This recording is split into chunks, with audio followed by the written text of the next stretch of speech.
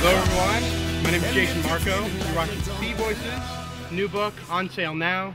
Joined here with Kaleo, Hey! Emperor of the Universe, and lead singer of Pepper. Oh, how you doing, my man? How you doing, sir? Thank you for having us down here. Thanks for coming out. This is beautiful. If you don't know where we are, we're in San Clemente right now. It's gorgeous. Next to the water, which we're here to talk about. Tell me what it is you love about the ocean. It's so easy. It's just everything. Everything about her is absolutely stunning. And growing up in Hawaii, that's how it was. Every day in the ocean, all the time. Surfing, swimming, diving.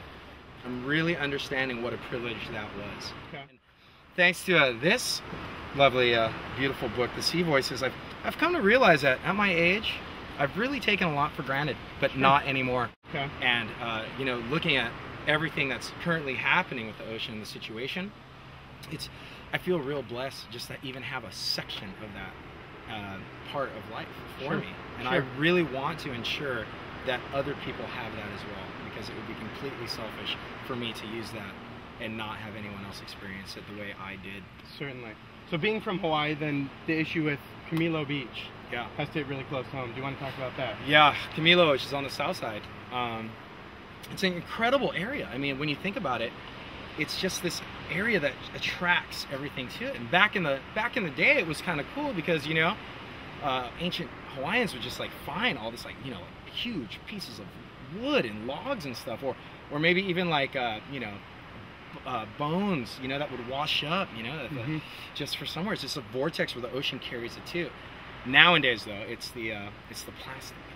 Sure. And everywhere, plastic is just being disposed in the ocean. And, you know, it's horrible how this stuff breaks down, because it doesn't.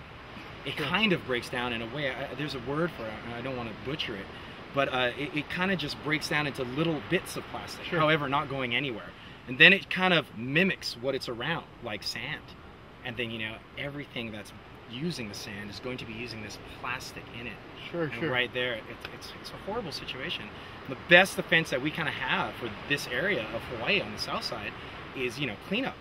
But I mean, it's kind of a never-ending battle. So is that the best thing people can do to help is clean up their local beaches? No, I would probably suggest the best thing for them to use is any technology that they have in their hands at any given time. I know I'm guilty of it, but check it out. I mean, there's so many ways to help out, and basically it comes down to just being educated and thinking before we purchase something. That's instead of just instantly buying, you know, in our throwaway culture, just try to think about, like, hey, when I'm done with this, where is it going?